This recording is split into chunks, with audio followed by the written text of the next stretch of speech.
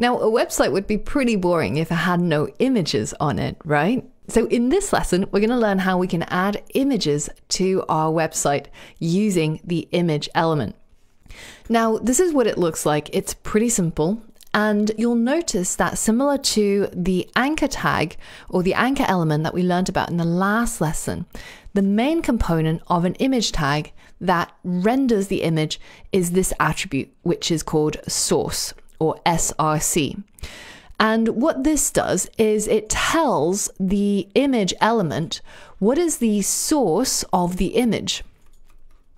And that's why after the equal sign, the value is going to be the location of the image.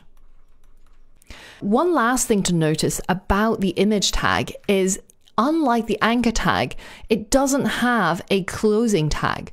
Instead, it is a self-closing tag, also known as a void element. Remember previously we learned about void elements, where we learned that you can have horizontal rule elements, you can also have break elements, and similarly the image element is also a void element that doesn't have a closing tag. Because if you think about it, what is the text content of an image? It doesn't really make sense, right? The main content is actually the image that will be rendered from the source. What does this look like? Well, here's an example image element where we've set the source to a real life live photo on the internet. Now, when this code is rendered in a website, it will display a random image. So in this case, the random image I got was a forest. And the reason why it's random is because I'm getting these photos from a source called pixum.photos. So if you type this into your browser, you should see a website. And the idea is kind of like the lorem ipsum for placeholder photos. So when you don't really care what the photo is, but you need a photo on your website as you're creating it in order to see what it would look like, then you could use this website. And you could put in the URL, which is the standard one, like here. And then after a /, you can add in the size of your image. So in this case, I'm saying I want a square that is 200 pixels by 200 pixels. It gives me a random image from its data bank, for example, in this case of a forest. The other attribute for an image tag that's super important and one that you should always have is the alt attribute. And the alt attribute stands for alternative text description. This is really important because people who are blind or visually impaired, they don't look at the internet the same way we do. They often use something called a screen reader. And what the screen reader is going to do when it hits an image is it will look at the alternative text provided. So in this case, I've provided that this is a forest at sunset or sunrise, I'm not quite sure, but that means that the person with visual impairment will get this read out to them and it will help them understand what the website's all about. So what is this process like? As an example, I'm using the Silktide toolbar, which is a Chrome browser extension to simulate what a person with visual impairment might hear as they're browsing, in this case, the BBC website. As I click through next, you can see it describes the different things that are on screen. And if I go over to the image, it describes the image for me. Item 2. Dolphin leaping from the sea, image. So where is it getting this description from? Well, if we right click on the image and inspect it, and if we look for the image, which I think should be down here, you can see as I highlight different parts, it shows me which part.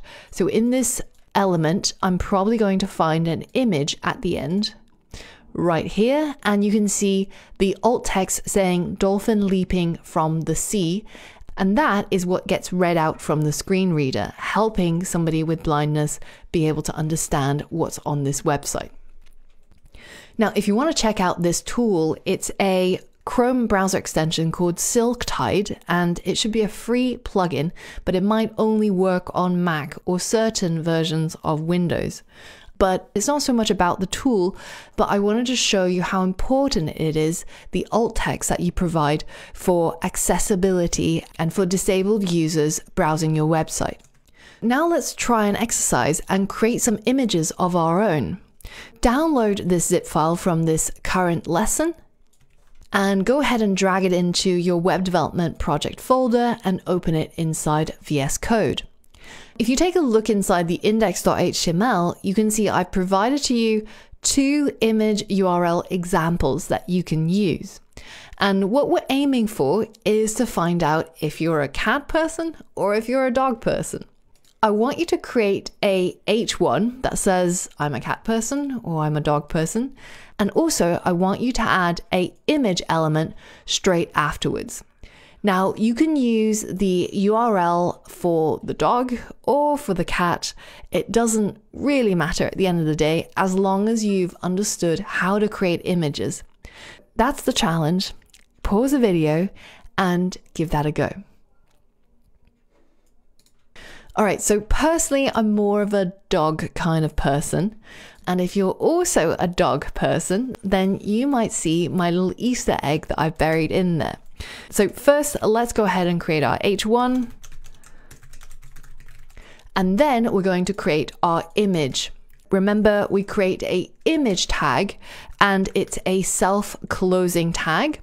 Then we add in our source as the image source, and we're going to put our URL right inside there.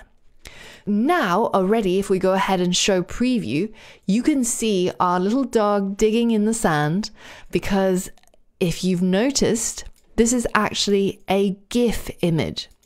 GIF images work exactly the same way as normal images, JPEGs or PNGs. As long as you put it into the source, it will be rendered in a website and it will start animating all by itself. And you get a cute little dog digging through the sand. Now, if you're a cat person, then this is just a static JPEG because cats are more chill. So I hope you managed to get that part right. But we haven't finished creating our image element yet. Remember what I said about the alt tag. It's a good idea to always add an alt tag to describe our image when we can. Now, there are some cases where you don't create an alt tag because it's not really relevant to somebody reading through the content of a website, and you can, in fact, leave it blank. But in this case, it's very simple. We've got a puppy who is digging through the sand. And now when we take a look at our preview, then nothing visually for us changes, but behind the scenes, we will help our visually impaired friends to be able to understand our website just a little bit better. So I hope you managed to achieve either of these goals. And once you're ready, we can head over to the next lesson where we got the final project to create a birthday invite website using all the skills that we've learned so far. So for all of that and more, I'll see you there.